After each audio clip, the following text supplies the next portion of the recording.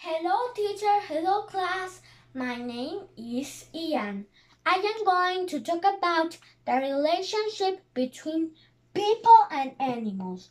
We have domestic animals and wild animals. Domestic animals are important to us because they give us food. For example, milk, meat, and eggs. Some domestic animals can be pets.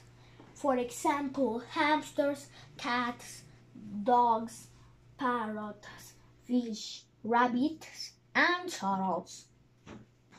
And wild animals that cannot be pets because they are dangerous. For example, lions, oxen, elephants, giraffes, zebras, cougars, and rhinoceros.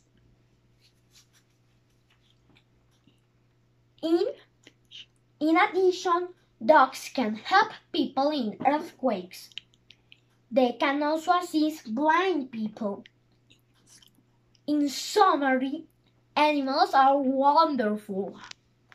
Bravo.